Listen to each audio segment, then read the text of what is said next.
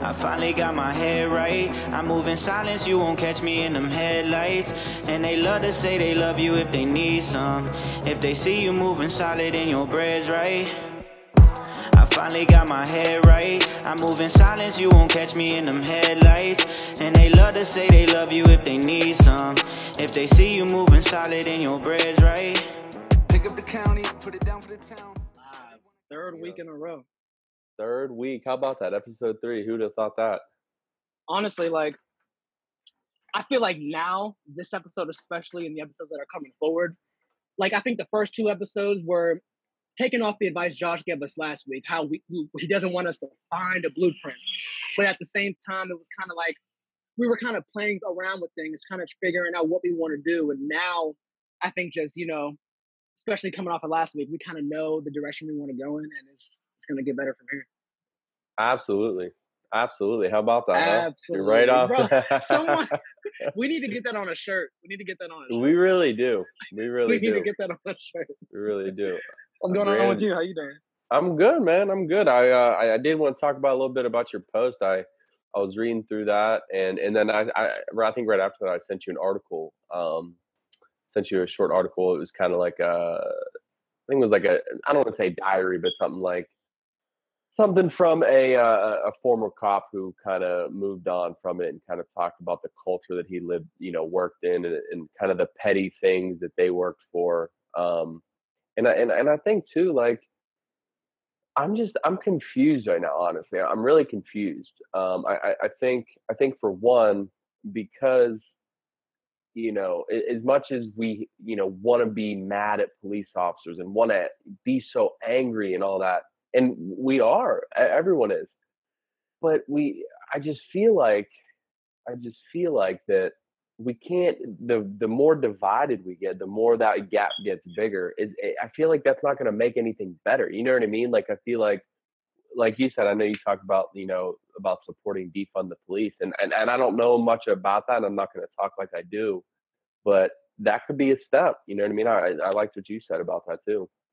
Yeah, bro. Just like, confused is a good word, because like you said, the whole divide, I don't like to see it. You know what I mean? Social media, I need to take a break from it, honestly. Like, where should I start? With the post that I made, it touched on kind of the whole defund the police situation that sure. I don't know if it's going to happen, but it's being talked about. And basically, in what it entails is, it's not literal. It's not taking all of their money. It's basically just like using the money in a better way. There's so many outlets that the police have budgets for, and the money it's unneeded. Like, for example, the overtime money, it's ridiculous, bro. It's ridiculous. I read a stat that said that most arrests happen in the last 30 minutes of a shift. The reason why is because they take advantage of the long process it takes to arrest somebody. So they take advantage of that OT money, and their checks look crazy. I forget what percentage it was. I don't want to put that information out there, but it was over like 70, 60%. Oh, I'm sure. Happened in the last 30 minutes of a shift. And that's just one thing that I could think of off the top of the head, but I just think they need to be held more accountable. And I know this. Yeah. No, go ahead. No, keep going. I know this episode isn't going to be too cop oriented. We have some things planned, and we're going to get into that eventually. But I wanted to talk about that a little bit because it's current and it's going on right now. And it's just bro, I got into like 2 Facebook fights yesterday. Yeah, that's why I try to keep my opinions off there, because like, you can't win those. Like, it's impossible. You just can't. It's impossible to win those. It's impossible. It's impossible, bro. It's someone pulled some stat out of somewhere, and it's like, okay. So, I try to, but like, the issue, the reason why I use the word confused is, like, as well as I do, is like, there's so many great cops out there, and like, and kind of going off of, tonight's episode, the lady I work with, Gabby, her dad is a police officer down in Maryland. Oh, wow. I didn't know that. So, yeah, and that's actually one thing that we're going to talk to her about. So it kind of fits in a little bit. Is that, like, as many times as we want to, and here's a quick example, and this was in Greensburg, and this is, there was one time I was driving through a red light, right? Or I was just coming up to a red light, and a cop was right in front of me. And he did what they did in the movie Superbad, where he flicks his lights on, goes through the red light and flicks his lights off. I see that all the time. I forget who was in the car with, but I got so mad. And the friends I was with in the car were like, dude, what are you doing? I was like, no, like, I'm following this dude. Like, this is ridiculous. I was like, that's where it starts. He thinks Yeah. because that, he's got the badge on, he can go through a red light. I said, no, that's illegal. If his lights aren't on for an emergency, they should not be on. Yeah. But then again, like I just said, is like there's so many good police officers out there that like Aaron Allen and Taven and those guys that we have talked to a little bit. It's hard to kind of understand where should my opinion fall? Like, do we kind of fall on like every cop should be held, kind of put in this same the same category, or like how do we do that? Like, I think defunding the police is definitely something that can be looked at. I know I listened to today that the biggest thing they need is training, and like I'm hoping that this is the start of that. You know what I mean? I hope that these local bureaus and police departments start looking at that more seriously. Yeah, bro. Taven, he actually got a hold of me after I made my post, and I was gonna get a hold of him because we have a good relationship. I didn't want anything to change, so he got a hold of me and we had a quick discussion. And he brought up some good points, but I think my stance is still the same. Some points that he brought up were the fact that on average it costs $80,000 to train one police officer and $120,000 to train a sheriff. And some other stats that I looked at after the fact were that, listen to this, bro. On average, police have 4 hours of combative training in a year. In a year. I in heard a that whole too. year, bro. I heard that in too. In an entire year. Yeah. I train more in 2 days in the gym. And I don't have a gun. I don't have a badge. I'm not protecting the service. I know. It's just I think they need to train more. They need to be more equipped in those situations, because it could be years that a cop doesn't see a combative situation. It could be years. And then all of a sudden, they're in the moment, a split-second decision, life or death, and they got to make the right choice. Well, that's a good point too. Of like, the thing that just happened down in Atlanta with the I don't want to use anyone's name, but the guy who steals the taser and the cop ends up shooting him in the back, was like, I don't want to look at that and say like, yeah, that cop was a piece of garbage. I mean, he was in a sense, but like, I think a big part of that too was that like, he just didn't know how to handle himself. You can kind of see him. Clearly. You can kind of see him as the guy takes his taser. You can see it in his body language that he's like, he didn't know what to do. And like, his probably because, just like you hit on, is like, they focus more on probably arms training, where they may not call it training, but they go to the gun range and they practice doing the stuff like that. So it's just like, I don't know. I'm hoping that police departments open their eyes and try to make the necessary adjustments. I'm not going to talk on it like I know the answer, because I don't, but something needs to change, man. Something needs to change. Starting the conversation. It's exactly we don't know the answers. We're just trying to start the conversation. Trying to find the answers. You know what I'm saying? Thanks, bro. With that whole I've been doing more research on that whole case and that whole situation, and it was weird at first, because it was like, well, what exactly happened? And then I'm like, what are the rules in that state? Because like I said, each department, each state, they all have different regulations and different rules they got to abide by. And according to their policy, the cops, they completely messed that up from the jump. Oh, really? They didn't read them his rights. There's a rule that you're not allowed to chase a man. Like, once he took the taser, they weren't allowed to chase him. And they shot at him with a bystander behind the guy. They weren't allowed to do that. There were 9 separate charges that the guy caught, and he broke protocol on all stances, all of them, every single one. And it's just crazy to me, bro, because like, I go on Facebook yesterday, and I see black people. I see people celebrating about the justice, and it's like, it's a sad kind of celebration, because it's like, damn, like, we're celebrating because we get justice. Like, that's where we're at. Yeah. You know what I mean? No, I feel at. you on that. And like, that's actually that's really interesting, of like breaking it down, because the media seems like it just, another cop shoots another black man in the back, and here we go. But when you break it down and look at, actually, he broke this protocol. He broke this protocol. He did, there were so many things that led up to the big event that almost, I don't want to say shift the focus, but let's put our our the energy into, why was this broken in the first place? Why did he do this? You know what I mean? Like, so I think that could be something that could be done immediately. But then on the other hand, there are just some cops and people in this country that just should not be, b genuinely don't like people of different races, and Yes. and that's, I don't know how do you can't fix someone's mind until you fix their heart. So I don't that's I mean that's a whole different discussion in itself of how to fix that issue too.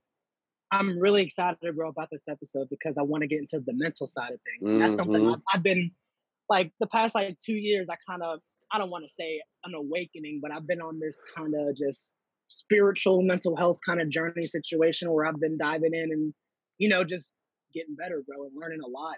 And things that I want to talk about, especially with the women that we're bringing on later on, is the psychology behind it all, bro. Hmm. Like some of these men, they aren't mentally equipped to be in that situation. You may be when you get the job, Yeah, but things happen, bro. Things happen where your mental just goes. They have a stressful job. They have an it is. insanely stressful job, It and you is. got to be you got to be tip top.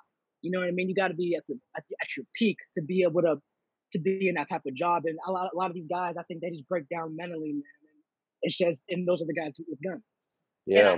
I'm speaking generally. I'm not grouping. I'm not trying to group No, no, no. everything I know what together. you mean. Yeah. I'm speaking real generally. So yeah, I'm excited to kind of see her opinion on. I think psych evaluations could be done That's a step. regularly, month by month, 2 months, like every year, something just to make sure these men are still equipped. You know what I mean? So like I said, I'm just excited to get them on. And before we talk about them, we're bringing on another girl from the Greensburg area. Her name's Brianna Thompson. I don't know her too well personally. I follow her on social media, and I Yeah. saw she's been going hard, bro. Yeah.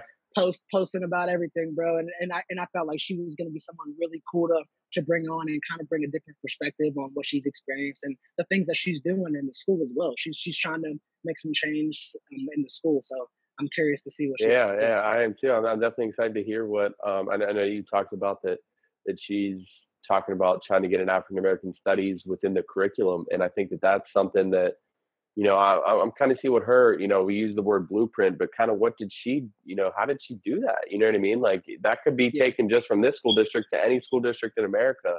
Of take her lead. I mean, and I'm curious to see how she did it. So I'm absolutely. ready. Yeah, absolutely. Absolutely. Let's bring her on in.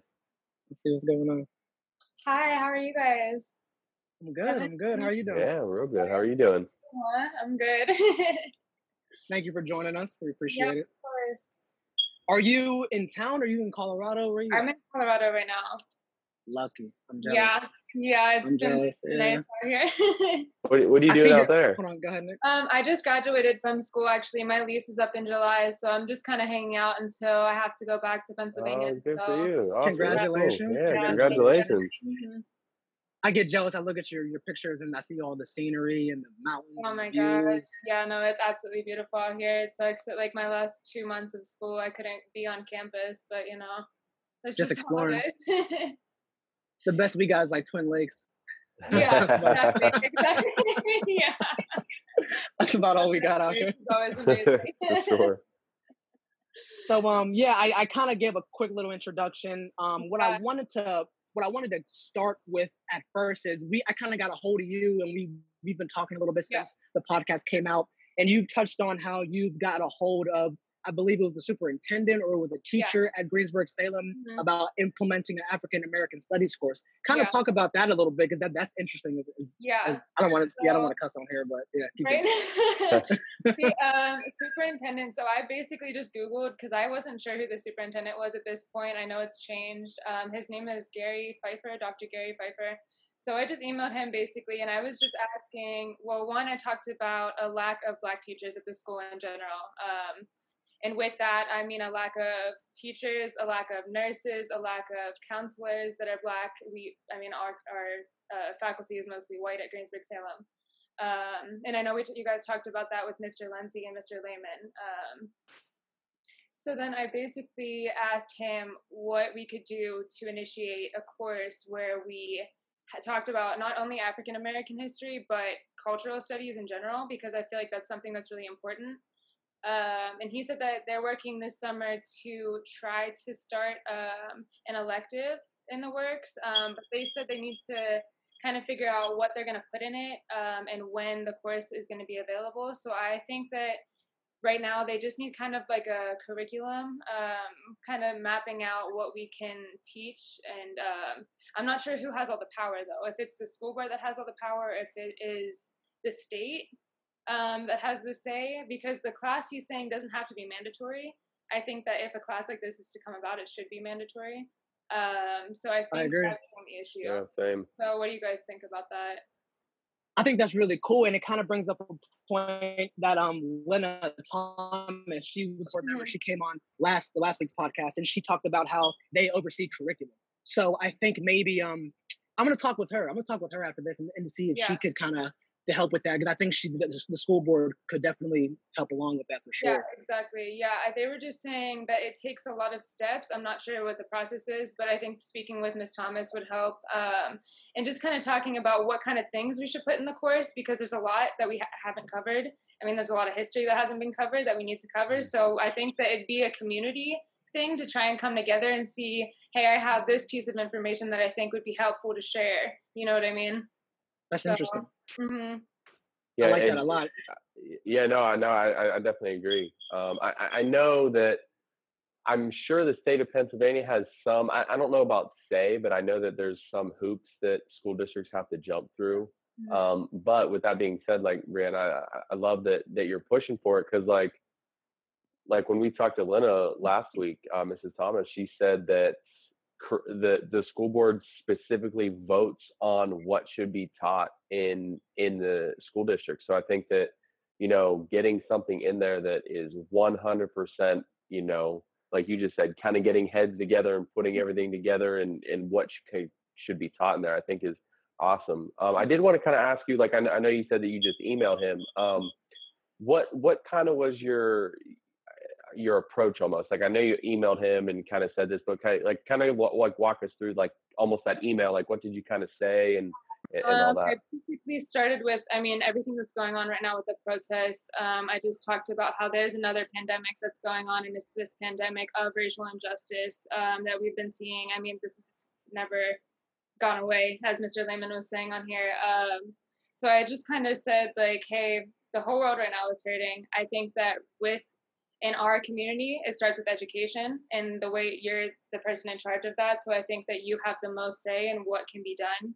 He did something that they implemented the Holocaust course, a new Holocaust course recently at Greensburg-Salem. So I'm thinking if you guys can initiate a Holocaust course, then we can also do a Black Studies course and just a cultural studies course in general, because I don't know if you guys remember some of the classes that you took, but I don't remember ever taking a cultures course or anything. The closest we got was Mr. Lehman actually teaching religion. Like world studies, yeah. Of religions, and that was interesting because whenever you see a connection that you have with a person of a different religion, that kind of blurs that line of ignorance and allows you to see that connection with another person. And I think with that, we can do the same situation. If we get to understand Black history more, we'll have that opportunity to erase that barrier that we've always had there between white and Black. You know what I mean? 100%. I love how you touched on not just the Black history, but all the different cultures. Yes. The thing that I really don't like to see when people say, like, I don't see color, or that whole sentiment. To me, that is like, stupid. The great thing about America is the diversity. It's having white friends, it's having Black friends, it's having Spanish friends. There's things that I can't do with my white friends that I can't do with my Black friends. There's things that I can't do with my Spanish friends I can't do with my white friends.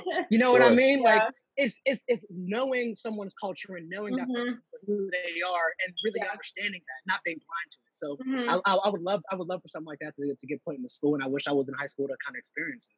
Right. Yeah, I know. And like whenever I was growing up, whenever I did go to school, I know we talked about this a little bit before. My experience, I'm half Puerto Rican and half white. So my experience was, I have white privilege, obviously. I recognize my privilege. I understand that I'm white passing.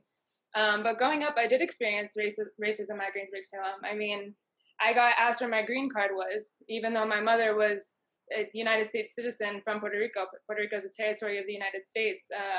I was called a wetback. I was called a spick. You know what I mean? Like those types of things, because people just didn't understand where I was coming from. And I'm sure, I mean, that has a lot to do with their parents and the rhetoric that's around that issue as well. But I think that it really just starts with education. So that's why I wanted to get this started.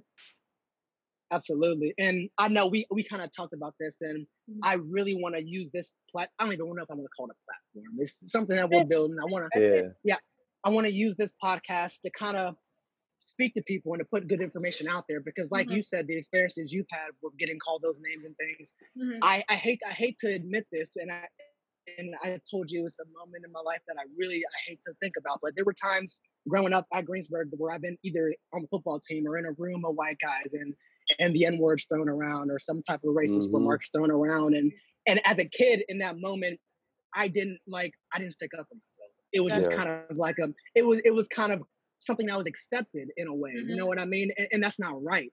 I'm not calling out. I'm not saying it was. I don't know how I want to put it. Like it was wrong. It was wrong. It was discriminative, and it was just wrong. And I want kids to understand, like, I don't care if you're the only black kid in the school, stick up for yourself. Exactly. You know what I mean? Yeah. If they pronounce your name wrong, correct them right there. You know what I mean? Like, at a young age, we gotta teach these kids so they don't make the same mistakes that I did. It wasn't until late high school when I realized, like, oh, what? No, don't say that around me. Bro. Like, that's not cool. You know, so that was a great point you brought up, and I'm happy you kind of, shared that with us. Yeah, and with education as well, I mean, we will be able to teach kids that those types of words and those stereotypes and those slurs are not okay because of the history that they came with, Like the thing that's going on with the Aunt Jemima syrup right now, that's a perfect example.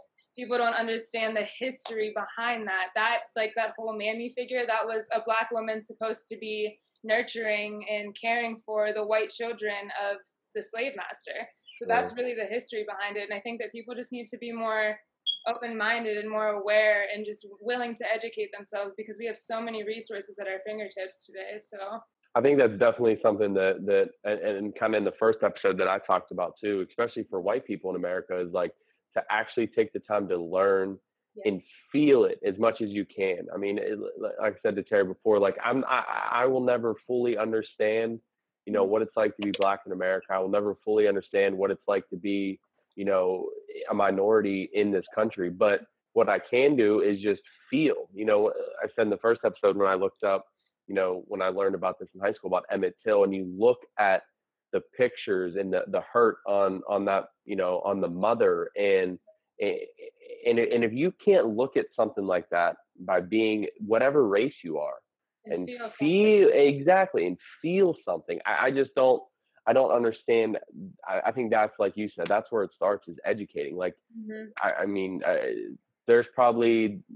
bet you there's probably not one kid at Greensburg that has ever even heard of Emmett Till, just because they don't talk about it. That's a significant event, because that was a huge catalyst into our civil rights movement in the 60s. And it's sad that kids don't know what that is. And exactly what you said, education is where it starts.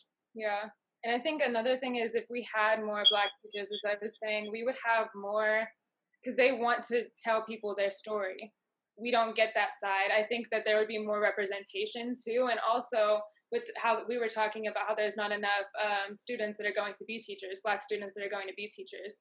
If they see a black teacher and they grow up with a black teacher, they're going to be like, oh, I want to be like that someday. They don't see that. They see that was just like Terry. Absolutely. When we had Cheryl on last week. She was an attorney, and she said when she was in Brianna got it. Did you get in touch with her, Brianna? Yes, I did. You did. You did? Oh, awesome. That's what's up. Awesome. Yeah.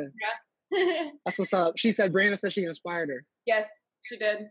Oh, awesome. Yeah, she was, and I didn't even know her, but she put some fire on here last week. Yeah, right. Yeah, seriously. And I think she touched on the counselors too, and that's another thing. I know we wanted to talk about mental health. Growing up at Greensburg, I don't ever remember there being a black guidance counselor. Ever. No, not at all. So whenever you're going as a black person to speak to somebody about your issues, which is already something that's difficult to do. I know it's the same in the Latin community as well, where there's a stigma around talking about your mental health issues in the first place. But if they did choose to go and they chose to go to a therapist and they're sitting there trying to talk about their experience, but that person is white, they may understand them on a certain level, but like Nick was saying, you'll never understand fully. You'll be able to feel it, but you'll never fully understand. So I think that's like another disconnect that needs to happen in schools. So that's another thing I'm going to work on with the superintendent, see if we can try and get more mental health resources for our Black students. Because and that's something that Absolutely. our next, after you get off, our next two guests that we have on, the Gabby she's a guidance counselor at the school at the elementary school I work in, and she's a young black woman, and then Jada, who also works for Psychology Today in Pittsburgh. And I'm anxious to kind of piggyback off that and kind of see where they can put those resources together, and do something like that. Mm-hmm. I think starting it at that young age, like I want it to be like Mm-hmm. in like a typical high school hallway. If someone were to be like, "Oh, I got mental health issues," or I meditate, it's like you get picked on. It's soft. Yeah. If 5 years ago, if you would have told me like that, Terry, you meditate, I would have been like, what? But I meditate every day now. You know what I mean? I realize how important that stuff is. Yeah, I would be like, meditate. What? Yeah. Yeah, exactly. Yeah, but that stuff is so important. Taking care of your mental, making sure you're whatever it is, just finding more about yourself, and that's what it all is for me. And I want kids to understand, like, let's start it in high school. Don't wait till you're an adult. Like, take care of yourself at 17, 16. Yeah, I think too, like, especially in the male community, is that there's there's just such a, I mean, like I see a psychologist every couple of weeks, and it's not even like, and to me, it's just a outlet to talk to somebody. It's just to, I think people put such a stigma on it that like, oh, you like go talk to somebody, what's wrong with you? And it's just like, no, it's just like you've so many thoughts in a day that like you don't know where to put them all, and like a lot, so many kids put them different places and that aren't healthy, and it's just, I think that needs to be a change too. And like Brianna said, like especially in the school, making it, normalizing it to go talk to somebody, and not just like, oh, hey, we're calling you down to the guidance counselor's office, and everyone's like, oh, because that's how it would be too. Exactly, it's exactly what it would be like. Almost embarrassed to get called down there. Yeah, that's horrible. It's like almost as bad as going to the principal's office. Yeah, exactly. So, yeah, I think it definitely needs to be it's like, ooh. Yeah. Yeah, exactly. Yeah. That was me all the time. With everything that's going on in the media too, I think it's so, because kids nowadays are using social media more and more. So I just think that it's really important for them to get mental health resources for mental health, to take care of themselves. But I'm interested to let you guys, I want to hear what they have to say, so I'm going to let you guys go. But yeah, definitely. Yeah. Is there anything you want to kind of leave off with? A little mic drop, if you will. Just really with the mental health aspect, I just want to tell people that it is okay to get help, and that especially in times like today, I mean, we're in the middle of a pandemic, we're in the middle of a virus, we're in the middle of racial inequality, which we have been forever. Like I said, like there's so many aspects of things that are going on right now. It is completely okay for you to get help if you need it. And I'm going to send you a link to some resources, specifically resources for Black women, because they are really the ones that are being targeted right now. So I'm going to send you some resources about that so we can post them. So thank you guys. I appreciate that. I appreciate it. Yeah, thank you, Brandon. Thanks for coming. Thank you for hopping on. Bye. See ya. Peace. All right. So, we just had Brianna on. We're going to bring in two young Black women that are going to kind of enlighten us on some mental health, and kind of their field of work. And I'm excited to talk to them. I'm excited. I'm super excited. Yeah, I'm trying to contain it. I know. All right. I'm going to let them both in. And hi, Jada. How are you? Good. How are you? I'm good. I'm so glad for you joining us. Hi, Gabby. How you doing, Jada? What's going on, girls? Hey, hi. Guys. I'm Nick. I know Gabby and Jada a little bit. And then this is Terry. How we doing? Nice to meet you all. Good. I think, is Gabby muted? Is Gabby good?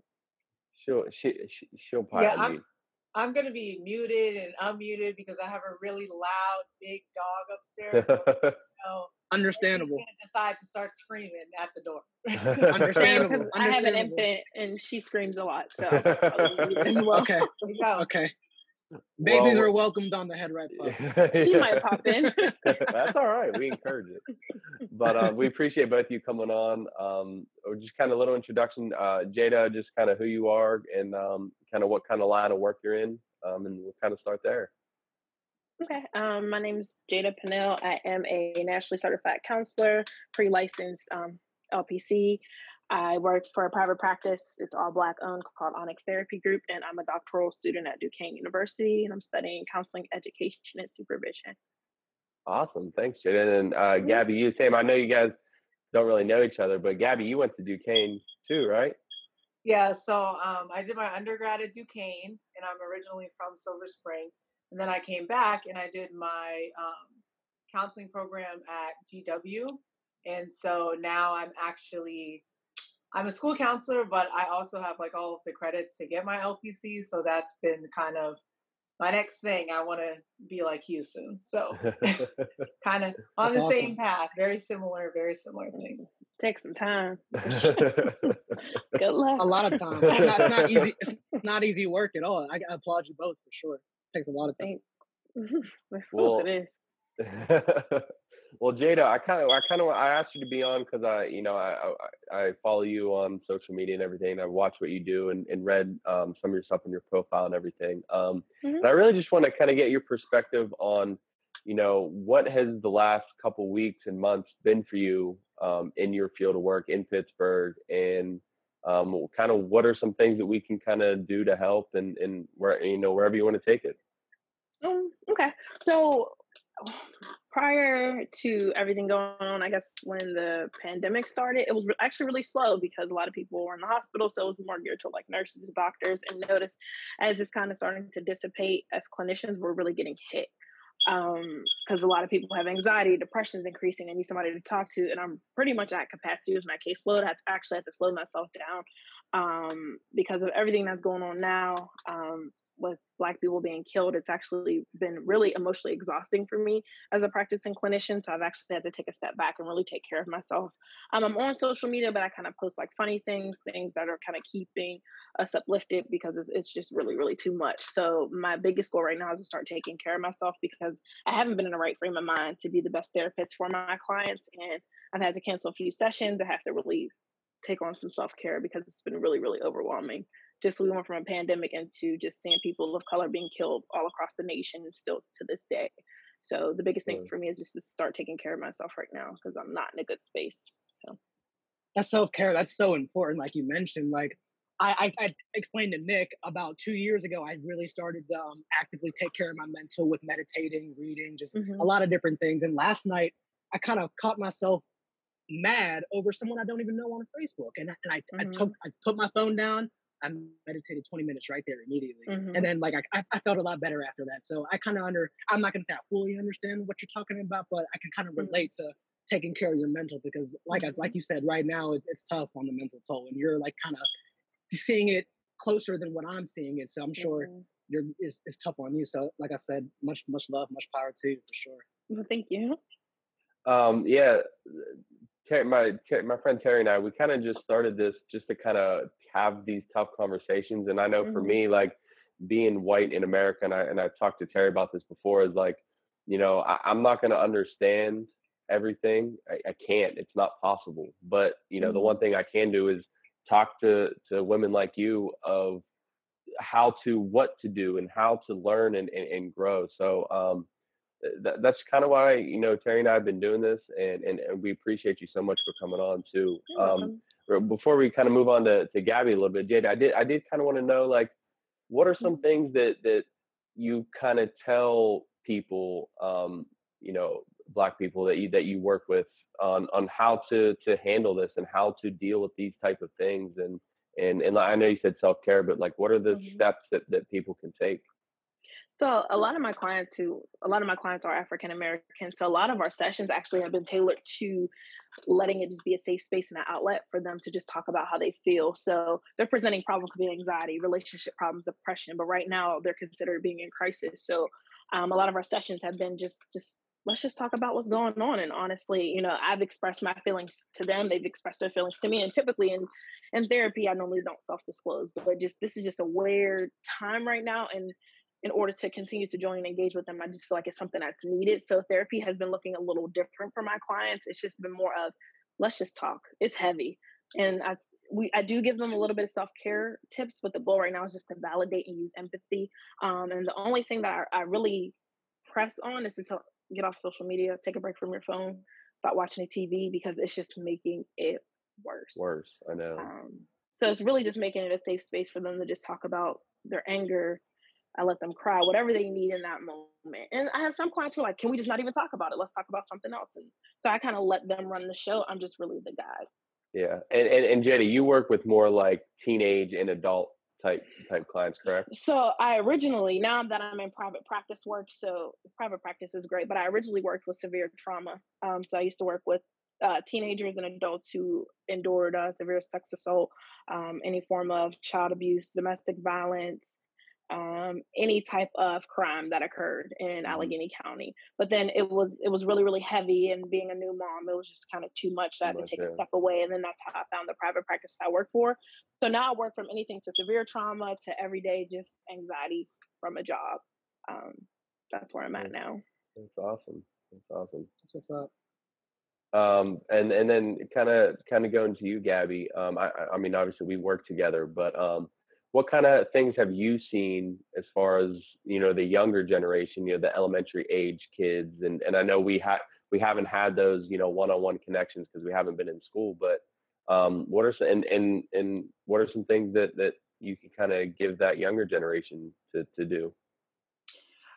So I think that first, I want to commend Jada for being vulnerable enough to say, like, as a mental health professional, like, I need to step back and I need to engage in self-care, because when I think just when you're in the helping professions at all, like, it's very hard for you to put yourself first, and it's very hard for you to step back and say, like, even though these 800 kids matter, like, I matter too, and my mental health is important as well, and recognizing, like, I need to be in tip-top shape. Like, I need to take care of myself in order to be the best that I can be for others. It's something that's so hard. It is so difficult for me every single day. Like, it's something that I have a therapist too. So I'm constantly, using that as my space to kind of like regroup for the kids. It's been a very unique time because we haven't been in school, and school ended shortly after. I'm not going to say after these types of things happened, but after the nation decided to respond, after the world decided that they care and they're ready to respond. So it's been a really strange time for me, because actually when the riots first began, I was struggling in many different ways. But one of which is like, how can I support my families and how can I support my kids? And I remember being, a young Black girl and hearing about racism in the news or whatever story I had just recently been told about racism. And it was scary to me. And I felt sometimes when I went to school, I felt like invisible. Like, why do these people not have to hear the information that me and my parents were talking about? And I'm scared. How come you don't have to be scared? How come everyone looks normal? And then I've also been in spaces where I've gone to school and people have discussed it, and it really was not a safe space for me. And so then it ends up doing more harm.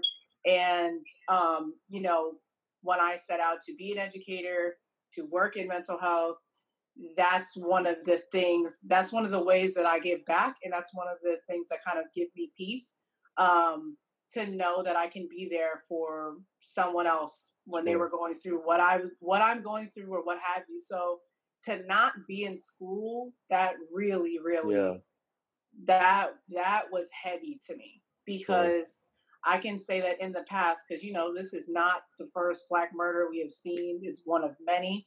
And I can recall in the past of when this happens over the weekend or when this is in the news and we come to school the next day, I go outside. I watch my kids, at recess.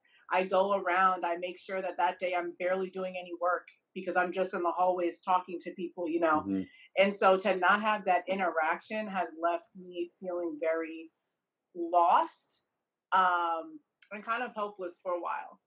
Then, Jen and I, my counseling partner, we decided to make a webpage on our counseling website that's like strictly devoted to pretty much just everything that's going on in the news. Like it's kind of like an intensive resource guide for parents and teachers, really, to address these types of things with their children and how they can like kind of support them right now without us, really, unfortunately.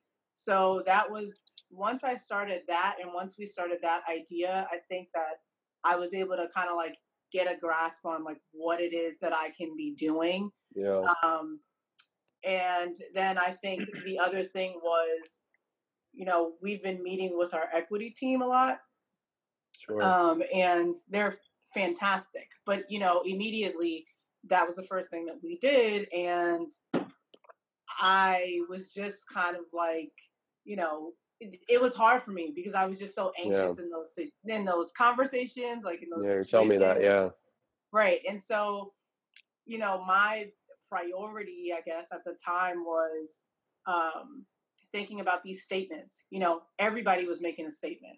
Corporations, schools, office, what have you, were making statements. And I know how each one made me feel based on how the statement was.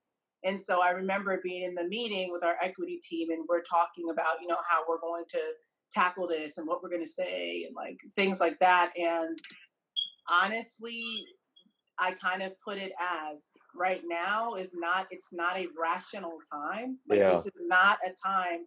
You can't be politically correct in this time. That's you literally need to be the opposite. But it was just kind of like, how can we acknowledge families, pain and need for support, without overexposing or without minimizing anyone else's experience. So honestly, we went through and we decided to write the most personal statement that we could. Yeah. And I wrote one from the counseling department, and our principal wrote one, and hers was raw. I mean, yeah, it really was. It really was. It was completely raw and just based on experience and admitted confusion. I have no clue what to do with the situation. I'm so, upset to see this. I have no clue where to start, but I know we have a lot of work. I think that's one thing that, especially in the white community, is that a lot of people are just confused. I mean, I am. And I don't mean that in a way of like, I'm confused as to why this is happening, why people are doing that. I understand that, but I think that there's a lot of people who are out there that think that like, what should I do? And then again, that kind of turns into, well, I just won't do anything. And I think that that's just as harmful. And I think that, what you just said, Gabby, about, reaching out and kind of going to what Jada said about the self-care too, of like, if you don't know, ask questions. And when you're overwhelmed, take that time to yourself and kind of be with your thoughts. And it's just so important too. I know Terry had a couple questions for you guys too.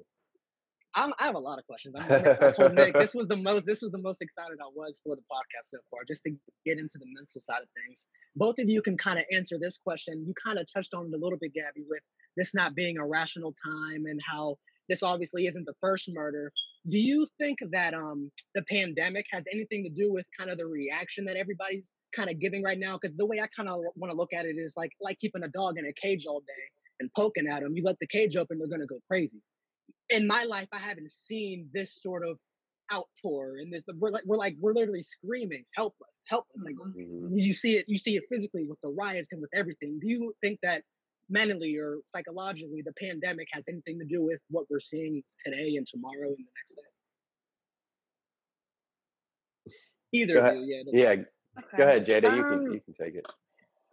I think I'm going to say part of it because a lot of the time we've been at home. We've been on stay-at-home orders, and a lot of us, we've had time to think and process and be on our phones a lot, watch Netflix, watch CNN, watch Fox News, whatever you get into. So I think the pandemic probably kind of lit the flame. But one thing I want to say, this has been going on for years, even prior to when I was born, because I'm only 26. And I think it really the Black Lives Matter movement, I believe, started around the era of Trayvon Martin. I could be wrong. My dates are all kinds of crazy, Yeah. but that's the time You're I right. really You're right. remember Yeah. things just not okay. People tearing stuff up, people looting and rioting and everything. And people didn't pay attention.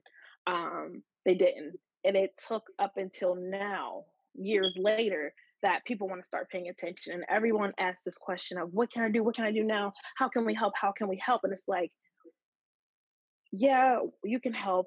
But my biggest thing is like educate yourself, because you can't hold that responsibility on African Americans for us to, teach white people, okay, this is what you do. This is how you learn about it. This is what we do.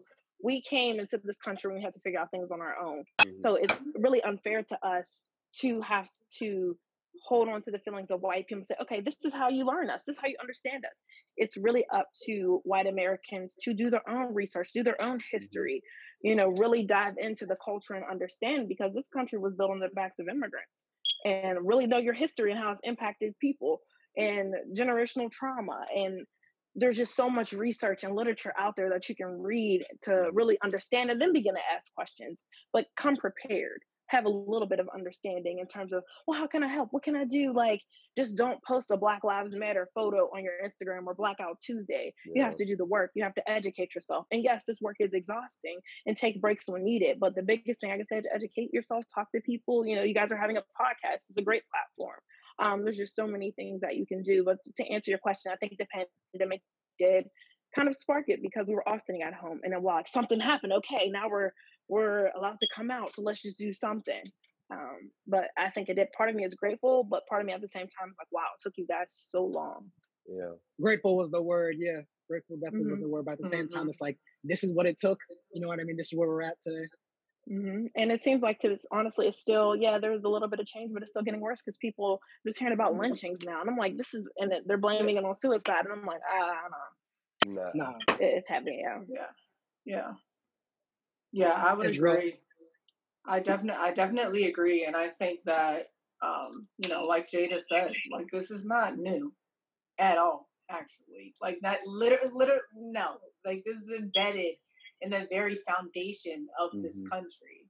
So, like she said, this is not a new thing. And I do think that with the pandemic, it's just such a unique time. Like, it's a unique time. We're doing things and like innovating and all these things in so many different ways right now, that everything is just kind of like a toss up. Everything is just in the air right now. Like, people can claim what they want. People can, redo procedures and policies and like not obey by the rules. And I think that it kind of feels like the world has almost stopped, like globally.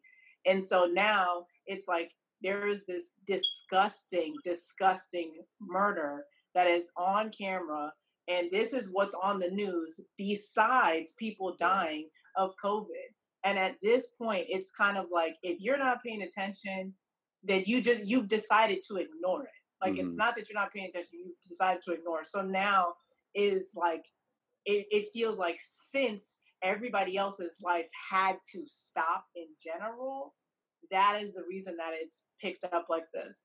I also like, when people ask this question and when people discuss this topic, I notice that people will say, like the pandemic, everybody's at home and people are fed up with racism and people are disgusted by the video and whatever.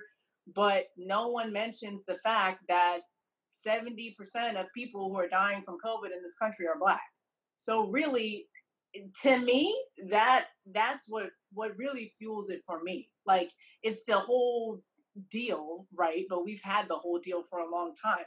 But the fact that right now, like, just the utter disregard for Black life every single day on the news all day, we cannot stop hearing about it, is like, it's very jarring. It's very jarring. And I think that, Chris Cuomo said it best on TV when he kind of like went off script and said, like, guys, it's time to stop thinking about yourselves. Like, look at what's happening to the Black community. Look, and then he actually went into all of the COVID stats. And so I was like, wow, this is the first time that I'm hearing this. And even still thereafter, it's not something that people are talking about. So that has been like just something very unfortunate that I kind of like fixate on when I'm thinking about, how this kind of came to be and what people are upset about and what motivated them to do these things. Mm-hmm. I agree. A quick little transition. I kind of want to transition it to part of this podcast is kind of just talking about solutions. And I know that we're obviously not going to come up with it immediately, but just getting the conversation started. Something that I think that could be a great change when it comes to dealing with police. I touched on it a little bit earlier, the training, and not only the training, I think the psychological evaluations, they need to happen regularly and they need to happen consistently, because a lot of these officers, they might come into the academy in tip top shape, ready to go. Next thing you know, 3 months later, they're mentally worn. Next thing you know, they're out in the street and next thing you know, they're killing somebody. And there's so many of these examples that you see and you hear about the officers after the fact having these mental problems. But I know in the military, if there's like a mental issue, immediately they get sent over and they get treated. But with police, they're not held to the same standard, and I don't understand why that is. Do you with you two having to deal with mental side of things when it comes to dealing with people? Would you agree that that maybe psych evaluations could be something that we look into or something that is needed? I do believe mental health assessments will be very beneficial for our police, but we have to look at the reason. What are the purpose of police? And you hear this term of protecting and serving, and it's almost like they kind of get to pick and choose who they want to protect and serve. And you brought a good point about the military. My fiance is a sergeant in the military, and they are trained. They are trained to protect this country, and tip top training. And they learn of when you need to be here in this country versus when you are somewhere else and you need to hurt somebody else to protect this country. Police officers believe they are just the almighty God. And I'm not going to say all of them, but they just have the right to take human life. And that is just not okay. They take that idea of protect and serve and use that as, oh, I'm protecting and I'm serving, but at the same time, you're killing individuals. You don't have that value for human life. So you have to look at the individual's values and their history and where they come from. And sometimes I believe that some people use mental health as a crutch, or because it's very stigmatized often. Because you have a mental health disorder, that doesn't necessarily mean you're going to go out and kill somebody. A lot of people who suffer from mental health disorders actually are more likely to harm themselves than somebody else. So whenever I hear that, I'm just like, yeah, you just want to use that as an out in your court case so you don't get the death penalty. So that whole idea of protect and serve, I really, really struggle with. Yes, I do think a psych eval is important, but it has to go back to your values. What are you really doing this job for? Because the moment you get that gun, you get trigger happy, and then now another life is taken. That quick. For sure. And Gabby, you can kind of touch on that from a little different perspective, because you said that your father is a police officer down here in Maryland as well. So kind of what has that experience been like for you and him? It's been rough. I mean, it's been beyond rough. Like, just to go a little bit into, my kind of personal life, we as a family are very active in our communities, and as a family, long line of activists. My grandfather was very active in the civil rights movement when he was just in college. Incidents, being beaten, arrested, and now he goes around and he usually talks to schools about his experiences and like things like that. So for us to already, we already have these discussions in this house, and we're constantly trying to make a difference. And all of us who actually work are always on our DEI teams, at our jobs and things like that. And so for us to be talking about this issue again, and now the world has decided they want to act, they want to react. It's great. We're at protests, we're calling, we're signing petitions, we're educating, we do the whole nine. But it has really sucked because you have my dad, who's just as disgusted by all of this and by seeing it, the way that we see it, but also seeing it internally for 30 years. I mean, like, that's painful in itself. and he said, we had a very candid conversation recently, and just saying, like, when you're young, you join the police force, especially as a Black man, you're excited to go in, you're going to make a difference in your community. You try to change things, but you know that you're a part of a systemic issue, like a larger issue. So that already, hearing him talk about that, which he doesn't usually, because he's just like the strong police officer and protector dad, hearing him talk about that was emotional. And then just going to protest that he's being forced to work, they don't have a choice right now. Like, it's all hands on deck, and we don't have a choice for him not to have a job. Yeah. So it's like, to go to those protests, that irony is so painful. It's like me, my mom, and all of my sisters. And, I know that he's there protecting the people, right?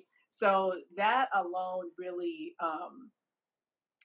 it's heavy. It's heavy in this house. And for, my grandfather, who I was talking about, that's my dad's dad. So to think, like, this is what my grandfather went through for him and for us, and he is now in a position to make a difference, which he has made a difference over the years, and it's still not enough to save his kids. That, just like tiptoeing around that, it's very heavy. We have some serious conversations in this house, and I mean, luckily everybody's charged about it, and even my younger siblings. Yeah, your sister. Yeah, how about that? Was amazing. Oh my God, she's like so much cooler. Yeah, she led like a protest, right? So actually she organized this protest because she goes to a very, very white all-girls Catholic school, and her head of school, in their last school bulletin for the year, she spent the time talking about, religious things or whatever, never said, like, did not even say the word race, did not say the word Black, did not say the word murder, did not say the word protest, riot. Literally, you would think that this was just some random day after mass. Like, it was disgusting. And so my sister read the email, and by the time I found out about it, she had already called all of her friends of color, which there's very few of them at their school, and they crafted a very long letter to the head of school, just saying, like, we feel ignored every single day. We are microaggressed every single day here. You use us for, like, sports and diversity, and listen, I'm on the cover of that, but you couldn't acknowledge my basic trauma that I'm dealing with right now. And so I thought that was so powerful that at 17, she didn't even wait. I mean, she didn't, like, read it to me first, and I didn't say, you should write a letter. She, like, had done it, and that sparked the conversation with the head of school, with their staff diversity committee. Now they're talking about what work they've been doing, what work they're going to do. And so she was charged with her friends to then organize a protest. And so they organized a protest kind of like with their school.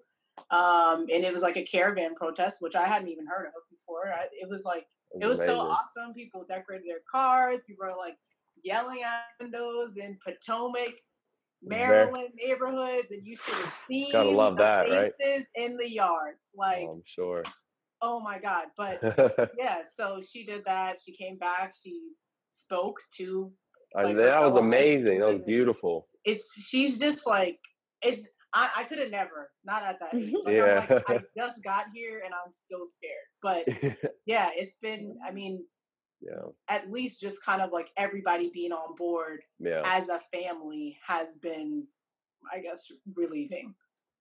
That's such a cool thing. And I think it touches on something that we've been speaking about the past few weeks about the area Nick and I come from. There were no Black leaders in the school. So I told the people last week, I didn't think about college until literally a month before I graduated. But your little sister, she comes from a family of Black leaders. So she got to see you guys set the example, and then she got to go out and do that herself. We're trying to push for getting more Black leaders in these schools so these kids can see, oh, I don't have to be a basketball player. I can be that when I get older. You know what I mean? And that's a great example. Your little sister doing exactly that. Awesome. Yeah.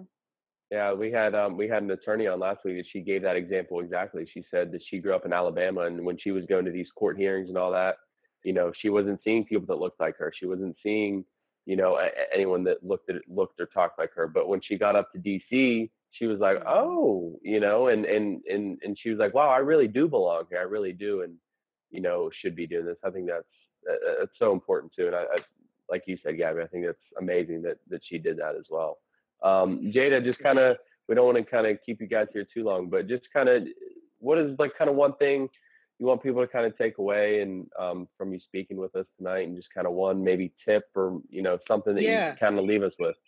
I was gonna add to that, Jada. You don't have to go too big into detail, but for some people who don't regularly take care of their mental, what's like a starting point? For someone listening that says, you know what, I should start doing that. What's kind of like a starting point for them to kind of better themselves in that sense? To start, just number one, if you're not ready necessarily to reach out to a therapist, I would say take a break from social media, your cell phone, put it down. Seriously, put it on do not disturb, walk away from it, go outside, get some fresh air, just be present with yourself. That is one of my biggest tips and takeaways. Because some people are afraid to go to therapy, and that's another conversation for another day. But just care for yourself and put the smartphone down. Just take a break. That's the biggest thing I can say. Awesome. I appreciate that.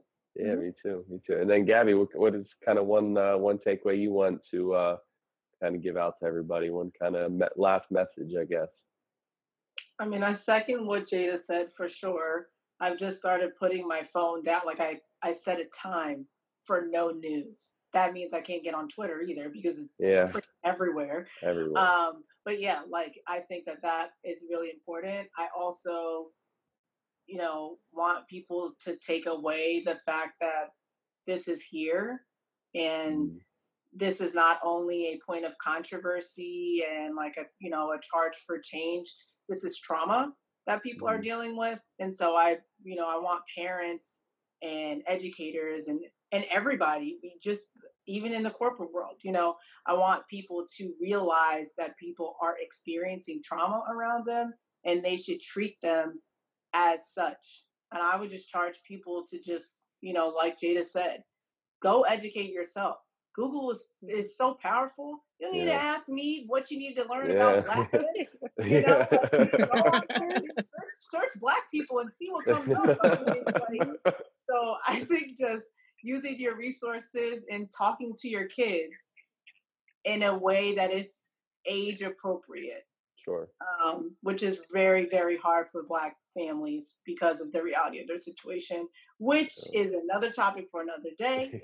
But that's what I would say. There's a lot of topics. You need a visual or snippet. Sorry. No, just really quick. I'm really big on music and therapy, and there's one I would just like to share with people who ever listen to this. If you need a visual depiction of what a Black experience is like, it's not every Black experience, which is a small example. There is a music artist named Wale. I'm pretty sure you know who he is because he's based out of DC. He has this video called "Sue Me," and I recommend everybody watch it. I actually used it for a class presentation, but that's one of them. Plug the link. Watch it. Oh yeah, we will. Sue Me. For sure. Yep. We'll plug the link in the description. Awesome. Well, thank you for the tips. Thank you for the insight. This was the most fun I had so far on the podcast we've done. I like how you guys said another topic for another day. There's so many things to discuss and so many things to get into. And I'm happy that we kind of have something going. And I hope one day you guys can maybe hop back on to get into the other nuances of it. But until then, thank you again. We appreciate it. Much love and much blessings to your work and the line of work that you do. Yeah, thank you both so much. Thank you both. Thanks a lot. Awesome. Thank you. Keep doing this. This is awesome. You guys are doing the work. Like this is the work that we're saying. This is the work. It's not the repost. Nice to meet you, Gabby, too. Yeah, nice to meet you too. Thanks, guys. See you guys. Have a great night. You too. Peace. Is it still on? Go ahead. Exactly what she said. It's not just about the reposts. It's not just about the tweets. It's not just about the retweets, man. Get out and actually educate yourself. It's not hard. It's not hard at all. Get out and put in the work. Get out and speak to people. Get out and talk to, like what Brianna said. She just sent an email to the superintendent, and now the ball's moving. I'll just try to call him.